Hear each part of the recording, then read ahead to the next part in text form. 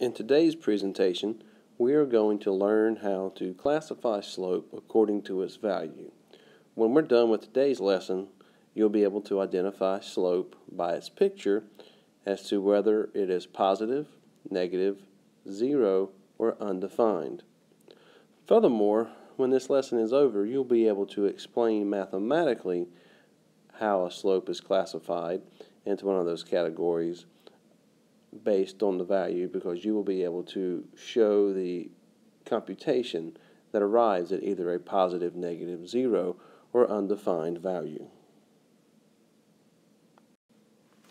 Let's begin by looking at 4 different set of axes and 4 different lines to classify their slope.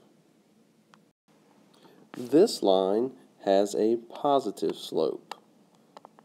Notice its angle. If we move from left to right, going across our screen, we are going uphill. It leans to the right.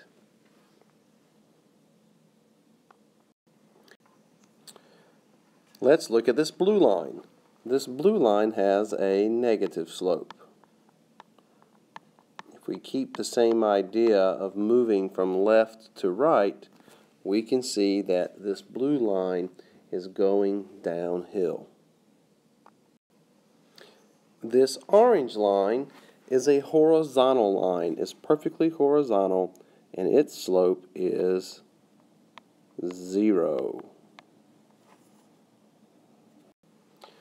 Finally, if we have a perfectly vertical up and down line, the slope of a vertical line is always undefined.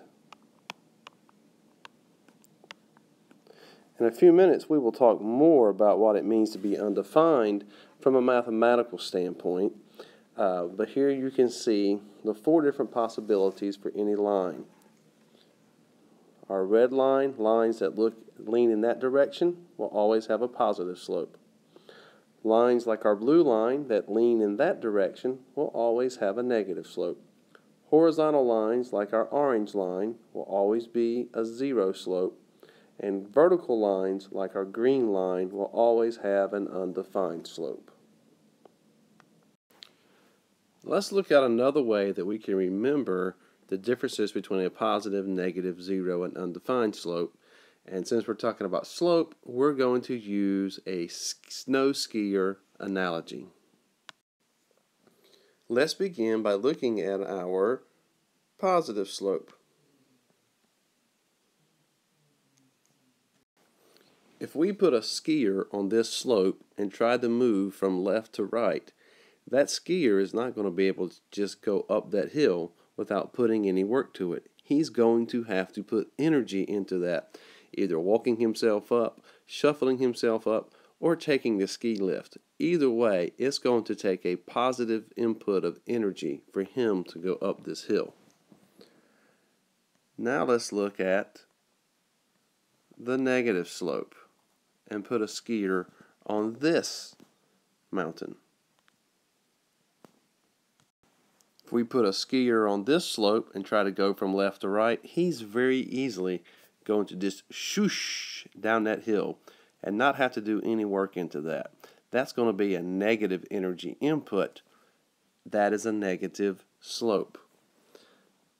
Let's continue to move along, and let's look at our 0 slope. If we put a skier on this slope and try to move from left to right, he's not going anywhere. There is a 0 slope. Those skis are not going to move.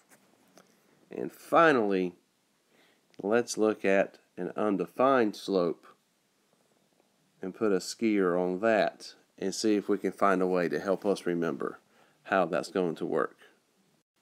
If we put a skier on that slope, he's going to come down that thing so fast because it's straight up and down and vertical, he's going to be undefined when he gets to the bottom. That's how you can remember that a vertical slope, a vertical line, has an undefined slope.